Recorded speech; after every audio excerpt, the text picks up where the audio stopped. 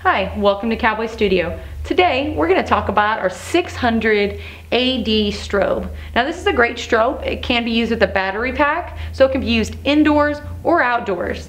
Today I'm just going to kind of introduce you to it and show you a little bit about what the buttons do.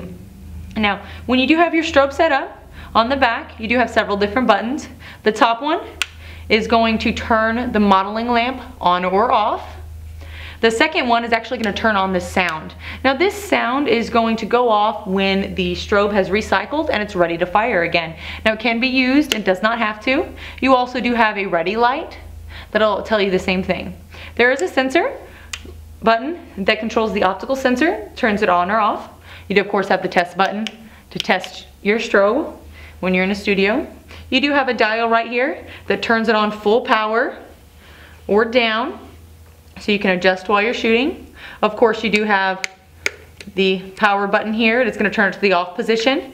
You can turn it using AC, which is inside power, it's going to be plugged into a wall, or DC, which is going to be using the battery pack.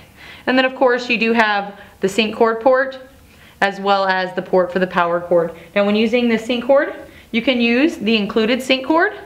It's going to be plugged in, and as long as your camera has a PC port, you can plug right in and fire the strobe that way.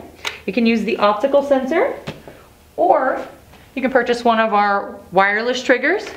The receiver would plug right in, and then the trigger would be placed on top of the hot shoe mount on your camera, and it would be fired that way. Now if you have any questions about this strobe or any of our other ones, please feel free to visit our cowboystudio.com website.